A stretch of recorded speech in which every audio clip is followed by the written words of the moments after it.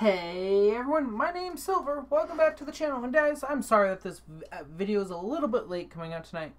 The reason being is I had to reorganize all the photos to the best of my ability. I didn't really do all that great of a job. And I'm just really tired today. I was up really late last night recording a few things with my buddy Bread Jam. More about that later on in another video. I'm going to try to remember to put his link in the description below, but if I forget, I'm sorry, buddy. It happens. That and I was nomming on Chinese food. So let's get into this. There's not a lot to cover this week. This week we have Valos fighting Xion in this awesome armory.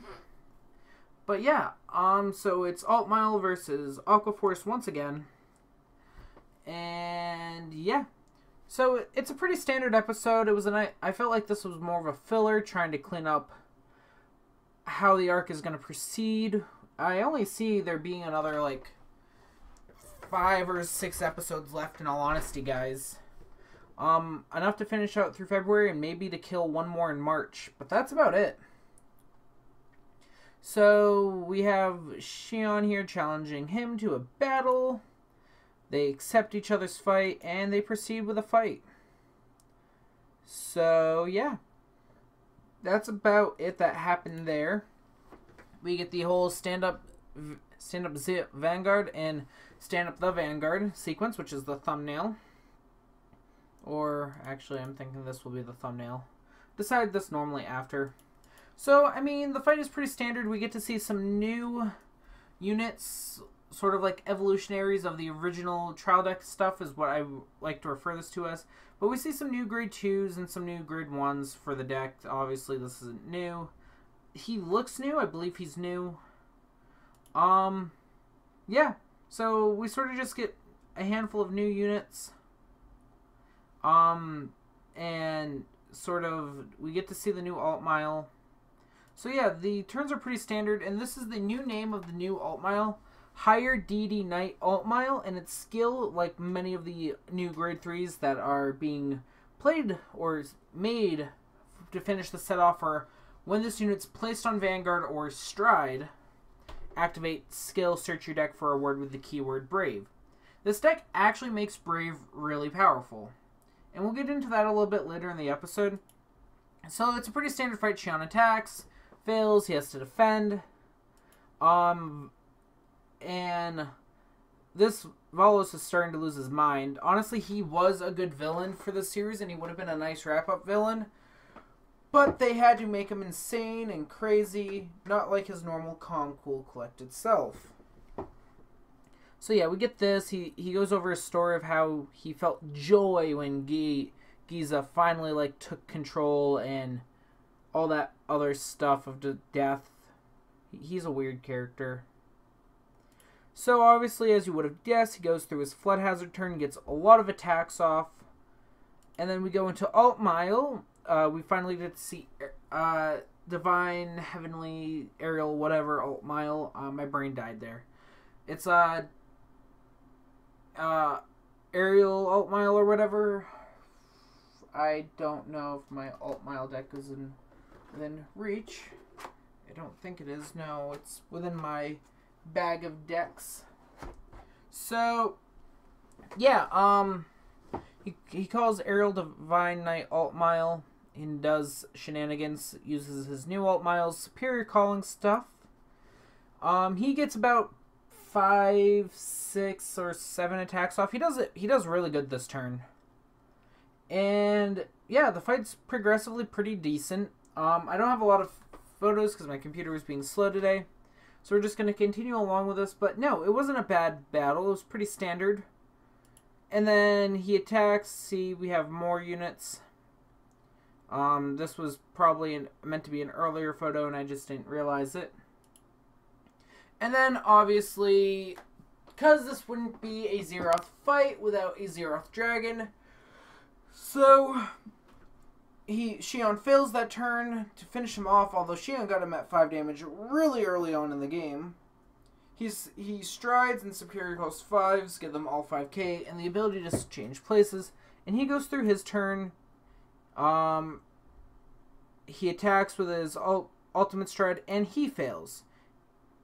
and all of his powers are gone, and then Shion decides to pick up the pace with his turn with a really cool card. He does a whole bunch of things. That was meant to be later. So, again, like I said, some of these photos are out of order. But, so, he goes through, like, this whole speech, my conviction, my pride, and my future. Really cool speech. And then he has this memory about Altmile and how when he first saw him, he wanted to have justice. And how he had his, like, little diff moment with him. So that's what this is what I'm going to call this moment, is a diff ride moment. And then the two planets, Cray and Earth, communicate, and for one split second, the power of Fetus comes back. Fetus is its name, not Fetus. Fetus would be weird. Fetus has returned. Indestructible soul. And then we get to see, much like last season in Stridegate arc, not last season, the season before that, but during the Stridegate arc, this exact same thing happens, where Fetus glows full of power, and then guess what? Strido Generation. We get a new G unit out of nowhere, because Bushiro's running away out of how to make cards. We get Immortal Holy Sword Fetus. Honestly, I feel like the name could have been better, but Fetus' skill is pretty good, which leads to the card we saw earlier.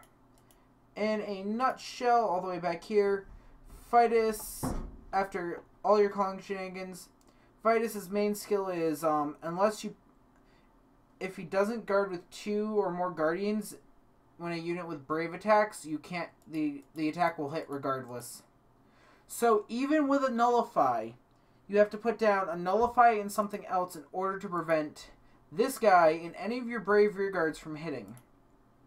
So the battle progresses, he calls more things, he attacks, and then he gets triple critical because this game is favoring victors right now. So he triple crits Vitos and actually beats him. His whole G-Zone burns up. I believe I had a picture. There it is. So this was meant to be beforehand. I don't know why my computer's being stupid today. But we're continuing forth with the symmetry of losing your main grade 3 as your soul. So then Shion talks with someone for a bit. I can't remember who. I think it's Chris. Talks with Chris. We'll go with that. Tells him where he needs to go. Oh yeah, and Vitos just sort of disappears into oblivion. There we go. See, he talked to Chris, and he told Shion to meet up with Chrono. And then we get a cutscene with Lord Agiza being awakened, and Chaos and Darkface are chilling here. Not really so much a lot happened there. It's just sort of a like I said, it was a filler episode this week in my opinion. It was an okay fight, but honestly I would have preferred to see what we're probably going to get next week. So everyone meets up. Anjo, Tokoha Anjo, Chrono, and Shion are all finally back together. We finally get Tri-3 are back with each other for next week's episode to fight Chrono's father, which I don't have a picture of because my computer is being stupid again. But turn 17, Land of Descend. So overall, I'm pretty excited for next week's episode. It's been a while since we've seen these 3 in one grouping together for a team for a while, being that the prior season was all about their individual teams and their growth and adding in characters. But overall, this episode wasn't terrible. I would have to say the best part was the fight when we get to see the new Fetus. And I honestly called it at the beginning of the season when we first start Destroyed, just under, I want to say, it was like the 3rd or so episode, so just under 14 episodes ago, we saw it destroyed, and it's been resurrected. And all this guy wants to do is just continuously destroy Fetus. but he didn't get to it.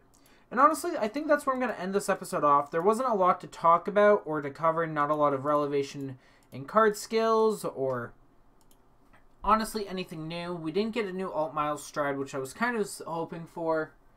But at the same time, I'm really happy we didn't. But yeah, guys. So here's my little spiel at the end of the video. Right now it's the 27th. Most of you will probably be watching this after the fact. My goal is to reach 200 subscribers by the end of the month. So by February 1st, I'd like to reach my final 12 subscribers. And we're doing pretty good thus far. We're on the road. So guys, please, please, please, please subscribe if you're new and hit the like button if you did enjoy. Also, last week we barely just, I haven't checked as of late, but we were just barely under 500 views for the last week's episode. And I feel like that probably contributes to a bit about the length. So I'm going to try to keep these episodes under 15 minutes long. So could you please share with your friends and again like. Honestly, it tells me what we want to see. Let me know if you guys want to see more deck profiles. I'm currently working on buddy fight stuff and Yu-Gi-Oh stuff in the background. I'm also working on a couple of side projects. I'm getting Fortnite edited right now so it can go up at some point this week, so you guys can tell me if you guys want to see more Fortnite content and what else you would like to see. And tell me who else you'd like to see more of. It's been a while since me and Black Moon have done a video together. And a couple of other friends. So please, guys, leave things down in the comments below that you want to know more info on or know more about or what you want to see more of. And guys, we're trying to reach 1,000 subscribers by summer because of YouTube's new policy. So again, please just let me know what you guys want to see. I'll keep you guys in the loop on what I'm recording. And again, I'm really sorry that this episode was sporadic and sort of all over the place for an episode review. If I had more time, I'd go back, watch the episode, but I'm honestly really tired, so I'm going to get this uploaded, titled, thumbnailed, and all that other great stuff so you guys can watch it hopefully soon. But guys, until next time, I've been the Silver Wolf. I'll see you all later. Peace.